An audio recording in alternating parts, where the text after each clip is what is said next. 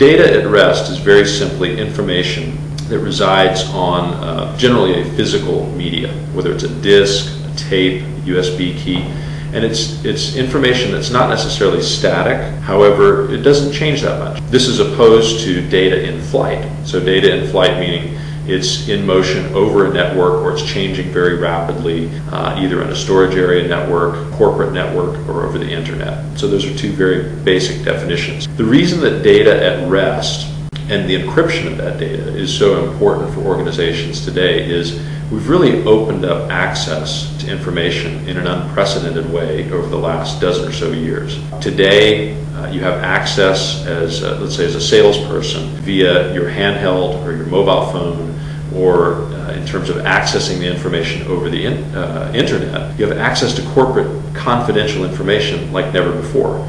Customer contacts, financial information, marketing information, product release information. All of these things are very open and accessible to many, many people in an organization. Encryption becomes an imperative around data at rest because you never want things like a USB key ending up in the wrong hands. In the news and on television, story after story comes up about a USB key being left in a restaurant and national security related information showing up in the wrong hands. Things like credit card information, health records, all being exposed. I mean, simple things like tape, which is the most common way to back up and archive information. If that data at rest, and that's a classic example of data at rest, if that's not encrypted, if I have the right software, I can take your tape with your backup, and it could have financial information or private information of for your customers. I can take that and I can read it,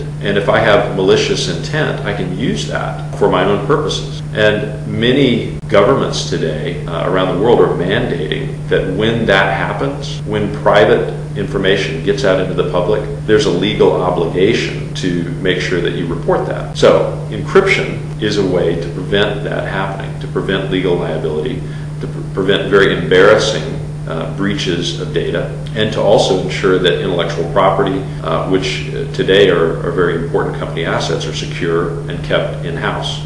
If I look at the way encryption is moving, if we compare 2004, where corporations said 7% of their data, according to a survey then, was being encrypted, fast forward that to 2008, 40% of companies are now participating in some sort of encryption, particularly as it relates to backup. And consistently in survey after survey, security of data is the most important topic as it relates to overall IT challenges. Encryption is very closely aligned to that because of all the reasons we've just talked about. And I've got to reiterate, when a company, whether it's a big company, a large enterprise, or a small corporation, embarks upon a security effort, it really can't be one that's only driven out of IT. It's got to be closely aligned, even at the board level or the CEO level, with the business objectives. So there has to be a mandate and a process and a charter, if you will, at the board level to say, here is our security strategy, and IT has to be aligned to that in order to execute it. And encryption is a very tactical example of how that business and IT alignment has to be in sync.